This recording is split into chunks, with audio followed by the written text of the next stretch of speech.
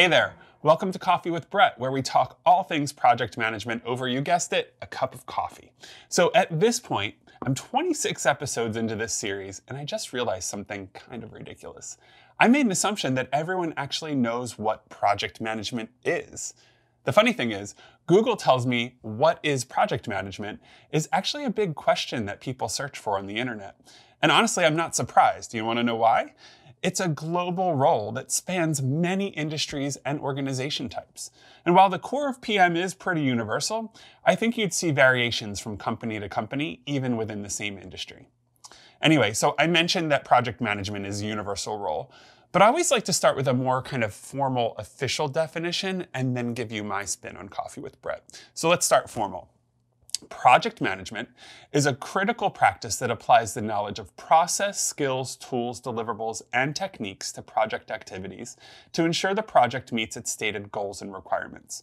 Project management involves project documentation, planning, tracking, and communication, all with the goal of delivering work successfully within the constraints of time, scope, and budget.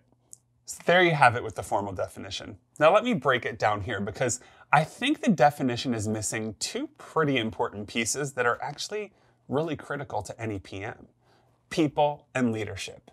Those are also aspects that transcend any industry or any job description. You know, all project managers are leaders. And while they might not be people managers, they certainly deal with or work with many people. Teams, stakeholders, clients, partners, you name it. Project managers lead those people to successful project deliveries. So I want you to think about it. What does that mean to you? What does a project manager do in your organization? My guess is that it's a mixture of the things that are listed here on screen. You know, these are all areas that you can expect a project manager to have knowledge and experience in. And I guess the best way to sum that up is to say that the PM is the person who works on the project and is in charge of planning and execution, right?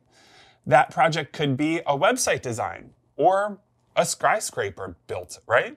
The prototype for the next Tesla model, a new medicine that's coming out on the market, your favorite company's new branding design. You get the idea. There are tons of projects happening in the world, and most of them have a project manager staffed to them to make sure the project delivers on time, on budget, and on point. So I can say from experience as a project manager that project management is not an easy job. And it's not always a rewarding job either. But the people you get to work with, the experience you gain, and the projects you deliver can make it pretty rewarding. Anyway, I hope this little short explainer video helps you. If you ever want to have a coffee and talk more about project management and what it means to you, certainly get in touch with me. Or do me a favor and leave a comment in the comments section on YouTube and tell me what your definition of project management is. All right, thanks again for checking out Coffee with Brett. Don't forget to like and subscribe this video if it was helpful to you. Cheers.